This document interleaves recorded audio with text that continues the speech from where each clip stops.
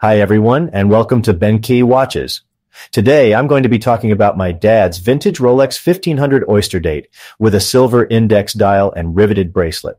I just received this watch right before my birthday, and I thought I'd do a special review on it as it has some sentimental value to me. Now I know what you're thinking. This watch looks kind of small. Yes, it is. It's a 34 millimeter watch. I normally wear a 40 millimeter watch, so it feels much smaller on my wrist. But guess what? It fits. For reference, my dad is just over 5 feet tall. I'm much taller than Dad, though, as I take after all the giant uncles on my mom's side. However, I still have these tiny Asian wrists. This 34 millimeter Oyster Date watch fits my wrist. It's on the small side of what looks appropriate, but it fits. It'll be easy to slide under the cuff, and it's absolutely recognizable as a Rolex. It's amazing, even for its age, that you can still tell that it's a Rolex. This watch is 57 years old, and it's a 1.45 million case production number. It's a beautiful and well-made watch, and I'm really proud to own it.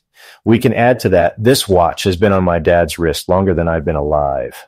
Let's go over the dial first. We see a nice silver sunburst index dial here under the plastic crystal. It's in great condition with only a few minor scratches. The hour markers are raised batons, and the baton hands are made of white gold. It says T Swiss T at the 6 o'clock position, but I don't see any lume dots on the dial. Going on to the movement. The movement in this watch is the Rolex caliber 1570. It's an automatic movement, which means it winds itself as you wear it. The movement is in great condition, and it keeps excellent time. Let's look at the Oyster bracelet. The bracelet on this watch is a riveted bracelet. You can see that here on the sides on the bracelet. It's a very comfortable bracelet, and it's in great condition. You can size it from 6.5 inches up to about 7 inches. The clasp has a nice click to it. Dad took good care of it. There's hardly any stretching between the links, and it stands up when you put it on its side instead of drooping. The history. This watch was originally my dad's. It was first produced back in 1962, and Dad got his sometime after 1966.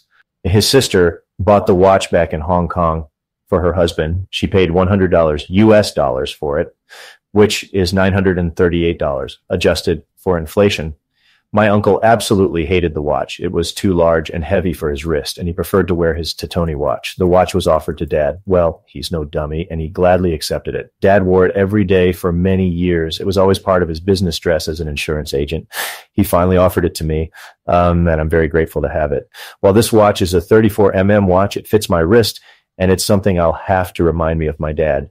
It's an easy watch to wear. It's going to go to one of my kids one day, and I hope they'll appreciate it like I do. If you're thinking of handing down your watch to your kid, which one do you think they'll get? When do you think you'll give it to them?